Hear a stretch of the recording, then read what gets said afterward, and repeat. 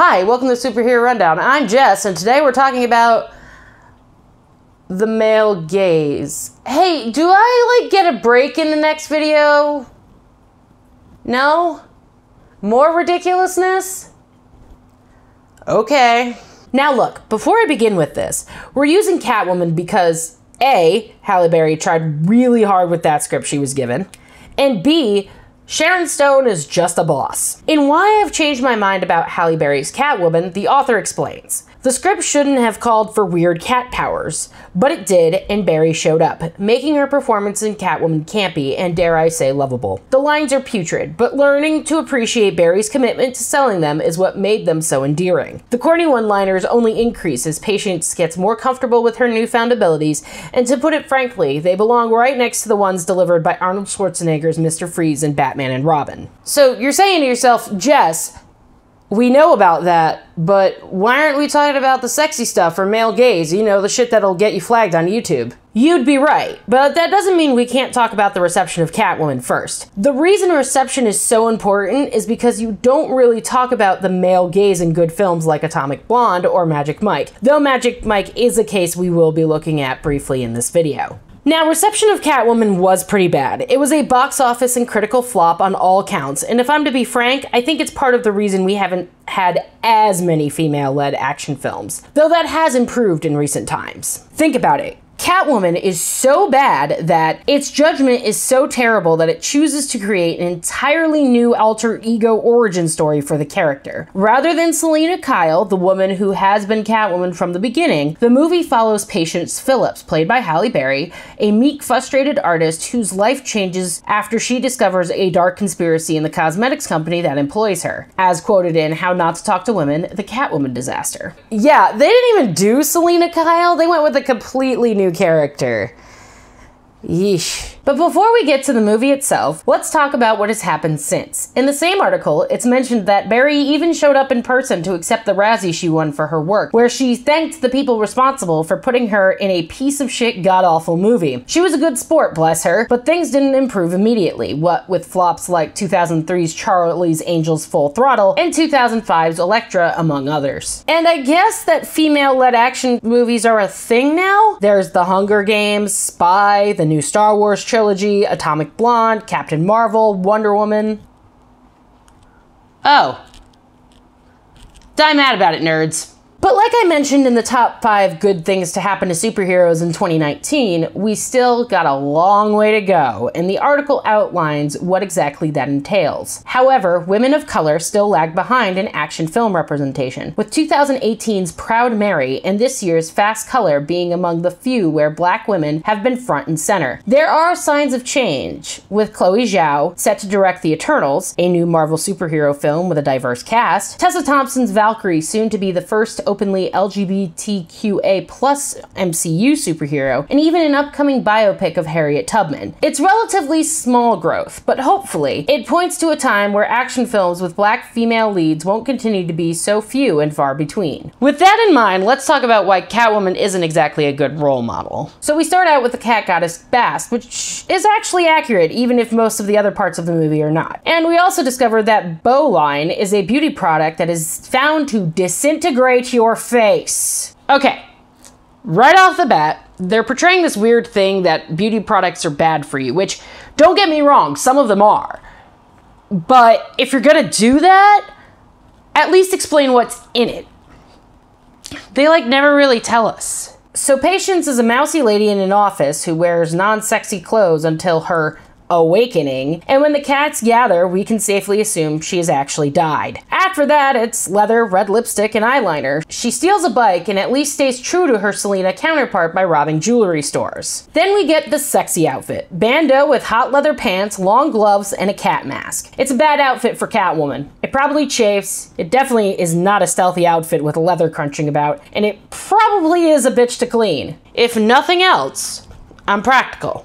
The problem with this movie in particular seems to have the thesis that mousy women who start wearing sexy clothes equals character growth. It really doesn't, though. If anything, it just makes the male gaze angle all the more apparent. The article mentioned earlier, How to Not Talk to Women, the Catwoman Disaster, sums up what the movie actually is telling us. Powers tells Patience that she's part of a long line of Catwomen who have existed throughout history and that she will know a freedom other women never will. That freedom basically entails confidence, independence, and choosing to follow her own desires, which is apparently so unimaginable to the male filmmakers that a woman would need actual superpowers to accomplish any of this. Let's start with the concept of the male gaze, then we'll explain female gaze, which, spoilers, isn't a thing, and the Magic Mike defense. Then finally, we'll use a classic example of cinema to explain the concept of male gaze. According to Explainer, what does the male gaze mean and what about a female gaze? We define the male gaze as thus. The male gaze invokes the sexual politics of the gaze and suggests a sexualized way of looking that empowers men and objectifies women. In the male gaze, woman is visually positioned as an object of heterosexual male desire. Her feelings, thoughts, and her own sexual drives are less important than her being framed by male desire. It's always about guys. Look,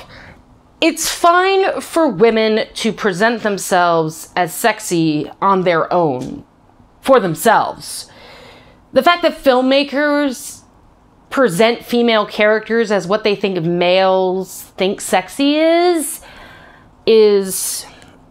what's the word I'm looking for? Gross. The word is gross. Okay, but have we gotten better? Not really. The same article points out, filmmakers often attempt to avoid presenting female characters as mere sexual objects by giving them complex backstories, strong motivations, and an active role in the plot of their story. Yet the masculine gaze is still commonplace. But what about female gaze? Certainly beautiful men abound in cinema, but I'd argue that there is no direct female equivalent of the male gaze. The male gaze creates a power imbalance. It supports a patriarchal status quo, perpetuating women's real-life sexual objectification. For this reason, the female gaze cannot be like the male gaze, says Janice Loreck, who wrote the article. Okay, so what about Magic Mike? Well, Magic Mike is especially different because the men on screen are in charge of their sexuality. It's not like they're going out of their way and saying, "We have our ways." But they are flaunting their maleness for the viewer. Why isn't this female gaze? Because, like Loreck says, the male gaze creates a power imbalance, and Magic Mike doesn't experience that power imbalance. If anything, the men are further empowered by their maleness to keep stripping. In Visual Drive and Cinematic Narrative by Clifford T. Manlove, that's a name, all right. He explains gaze theory like this. Gaze theory has also made its way into literary and cultural studies, queer theory, post-colonial studies, Holocaust studies, black/whiteness studies, and critical race theory. In most cases, the gaze is used to help explain the hierarchical power relations between two or more groups, or alternatively, between a group and an object. Researchers variously point to the following: white and black gazes, the tourist gaze, heterosexual and homosexual gazes, the imperial gaze, the transatlantic gaze, the animal gaze, and the metafictional gaze, to name but a few. Mostly gazes are usually held by people in power with few exceptions. Very few exceptions. So with that in mind, I wanted to examine a film that Manlove brings up in his article, Vertigo by Alfred Hitchcock. I still can't believe this guy's name is Manlove. I mean, this is like the worst name you could have when you're writing about male gaze. Vertigo does differentiate between the eye and the eye's gaze. It's about the period of time following a near-death experience in the main character Scotty's life. He nearly falls from the top of a multi-story building and develops vertigo. Manlove explains, rather than being a mild fear of heights, however, vertigo induces a physically nauseating sense of teetering on the edge of a vast whirlpool, such as the one depicted in a woman's eye in the opening credits of the film. Scotty is trapped in this visual trauma, split from the symbolic and imaginary reality of the rational world around him. He further explains, in Scotty's case, the film suggests that the traumatic encounter occurs at the end of the opening scene. All subsequent conflict in the film radiates from this point. The gaze appears with Scotty's accidental slip on a sloping rooftop while chasing a suspect. Scotty's slip occurs after he and a uniformed police officer follow a male criminal suspect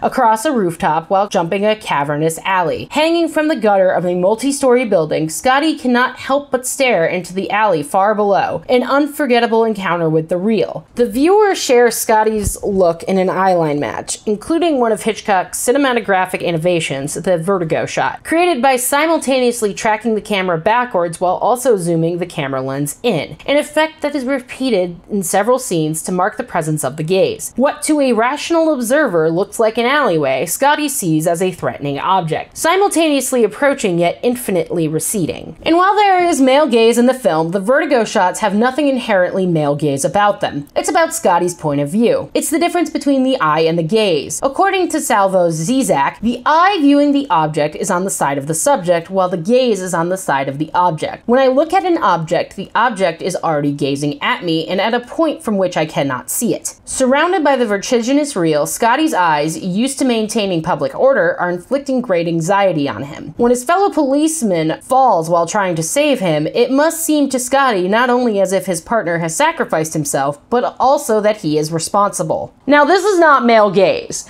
The Vertigo example is to illustrate that there is a difference between what an eye of a character sees versus what a gaze of a character sees. Seeing her jump, it's not suicide Scotty cannot bear to see. Rather, it is his own failure to reach out to someone for whom he feels responsible. There is no active/passive split between Scotty and Judy, even at the scopic level, although Scotty believes that he is actively saving the apparently passive Judy. Scotty and Judy each think, mistakenly, that they see and know each other because each feels in possession of privileged information about the other. Scotty does not see that Judy knows she will be saved. Instead, he sees a woman, the wife of a friend, committing suicide. This is his fantasy, Manlove continues. The performance of narrative discourses can help the subject to disassociate the function of God or sovereignty from those objects the subject desires. The final shot of the film shows Scotty, arms at his side, standing in the bell tower over the dead form of his fantasy lying on the tiled roof below. His vertigo cured. Again, the body stares accusingly up at him, a stain on the love that was and should have been. Vertigo not only demonstrates the split between the gaze and the eye, but that the gaze has effects on the material world. It can kill. Vertigo is brilliant in a lot of ways. Unfortunately for us, Catwoman is not that brilliant. Mulvey's psychoanalytical conception of the male gaze has been widely adopted by theory and criticism across a variety of cultural and humanistic fields. Her thesis that the pleasure found in one person gazing at another can be used for power has the potential for broad application despite the steady criticism and revision by many of her colleagues in feminist and film studies. While pragmatic and cognitive approaches to film and culture may claim to be on the ascendancy since the mid-1990s, Mulvey's theory of the gaze has maintained its force precisely because it analyzes an aspect of vision that cannot necessarily be measured, counted, or even seen. I should explain that Laura Mulvey is the person who wrote Visual Pleasure in Narrative Cinema, an essay in 1973.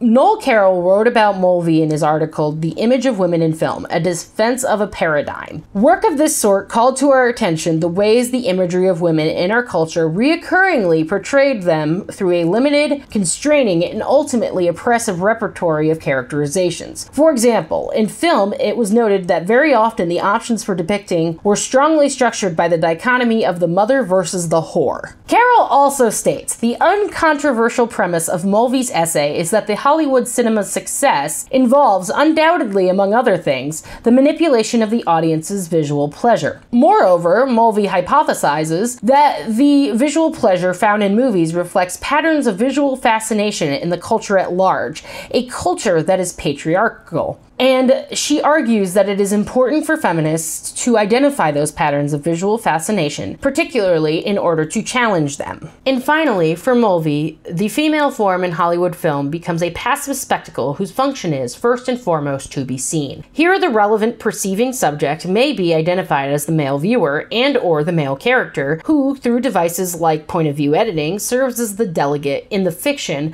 for the male audience member, who might be said to identify with the male character in point-of-view editing. This idea may be stated in terms of saying that in Hollywood film, women are the object of the look or the gaze. Where does that leave Catwoman, you ask? The film is definitely in the vein of the male gaze, and I suppose it tells you to investigate your beauty products because it will disintegrate your face. I'm used to doing all kinds of things I don't want to do.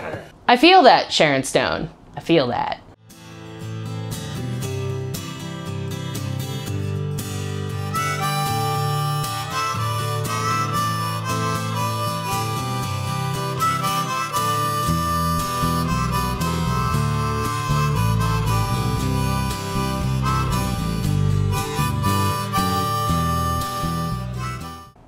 You know, we're not for children, right? I scream fuck on the internet about superheroes.